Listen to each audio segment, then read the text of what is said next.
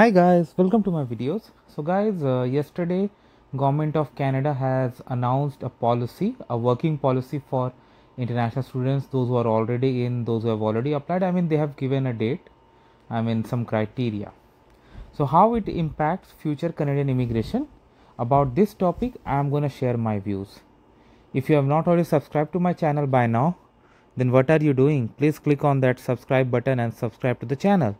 And also I would like to clarify, neither I'm a government official nor an immigration consultant. So if you take anything out of this video, you do it at your own risk. So guys, lot of students welcomed this decision because we are in huge inflation and every part of the society, Canadian society, is impacted. No doubt international students too. With less working hours and high inflation, many of them were impacted. Now because they have some opportunity to increase their number of hours, it will help a lot of them. Now coming to the future immigration, this is going to have some impact. I would tell you how.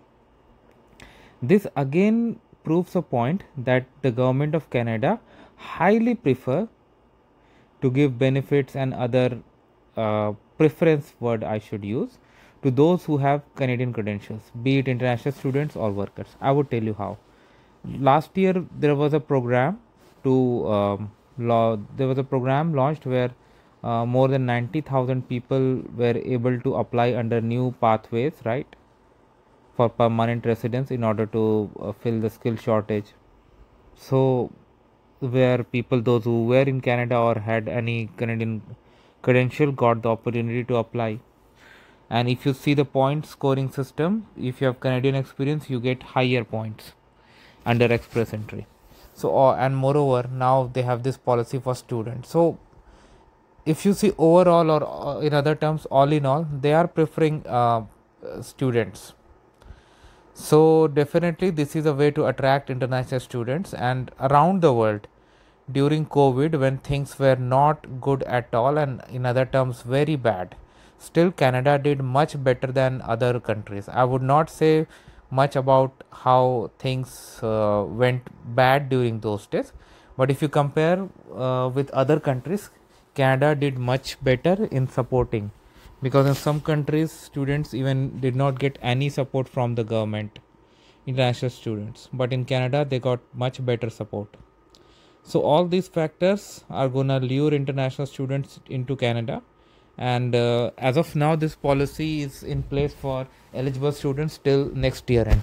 But you never know, they can always make changes to the policy. I mean to say, who knows, down the line they may extend the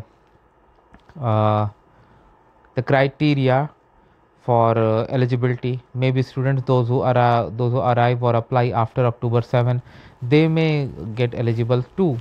We don't know, right? Moreover, the government of Canada will definitely keep an eye on the labor market, and in case they find out that by next year end still labor shortages are not within control, then they may extend this policy with duration too, right? This is also possible. I'm just thinking about possible pathways it may go down the line.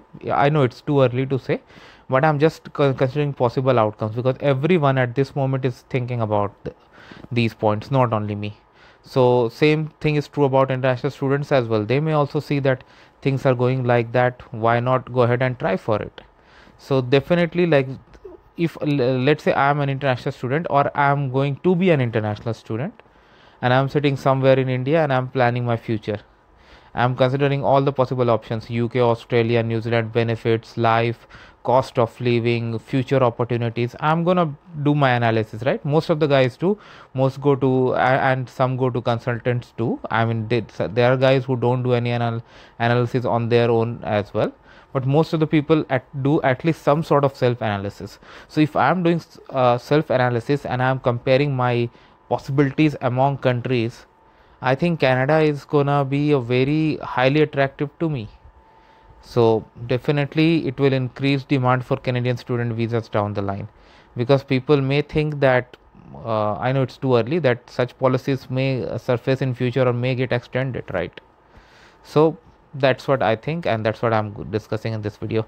Thanks for watching this video, guys, and please subscribe to the channel.